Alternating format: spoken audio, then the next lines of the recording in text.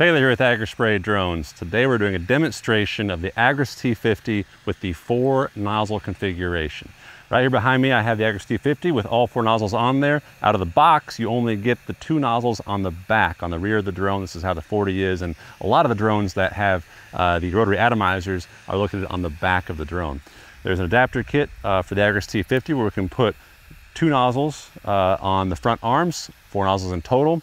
We utilize the same pumps. What that does is it opens up our flow. We can actually achieve up to a 6.4 gallon per minute flow rate.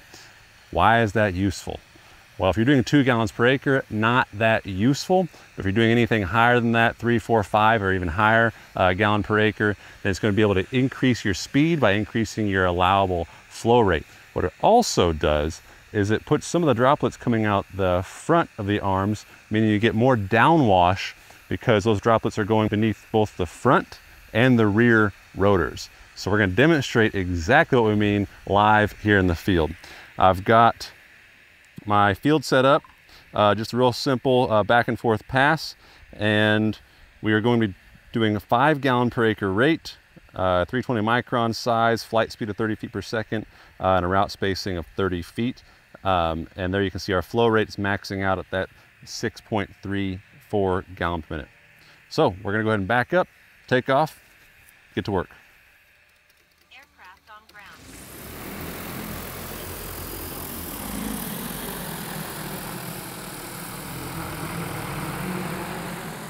Okay, so we're gonna lower down right now and watch this drone as it goes by. We're gonna achieve almost full speed because all 4 nozzles are spraying now. So this is going to be able to create a better downforce with the front nozzle spraying, higher speed, and our droplet consistency is actually going to be better because we're not forcing all of that 6.5 or 6.3 gallon per minute to go just through 2 nozzles. It's going to be able to go through all 4 nozzles, so we have a lot less droplet shear, and we create a lot less smaller, finer droplets utilizing these 4 nozzles. All right, drone's back on the ground. We're gonna go ahead and change it over to our 2 nozzle configuration. All you have to do is go up here to your settings, sprayer settings, and then change back over to alternate mode. You have to do this on the ground. You cannot change this once it's in the air. So if you want 2 nozzles or 4 nozzles, check that setting before you take off.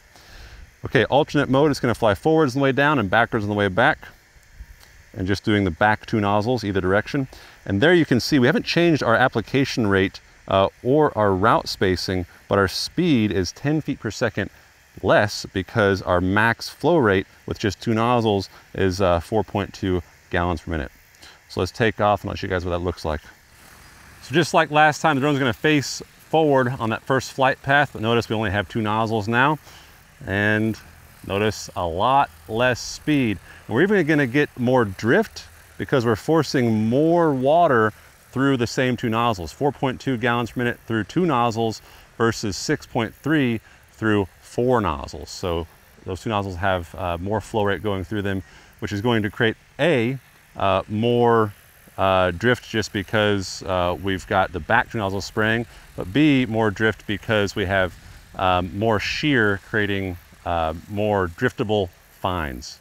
There you go, that's the difference between 2 nozzles and 4 nozzles on the T50. If you have a T50, I highly suggest that you go ahead and get the 4 nozzle configuration. You might not always need it, but when you do, it is really, really handy to have, especially when you're looking at herbicide products that have a minimum volume of 5 gallons per acre, or sometimes even higher, or you're looking at applying something like a shade paint onto a Cool FX product, onto galvanized roofs, or onto greenhouse applications, and even looking at fertilizer, biologicals with a higher volume. 4 nozzle configuration is phenomenal for all of that. If you guys would like a 4 nozzle configuration or like to see one in person, see a demo of a T50, or any other questions, please reach out to us. We're always here to help. We have a dealer network nationwide. Thanks.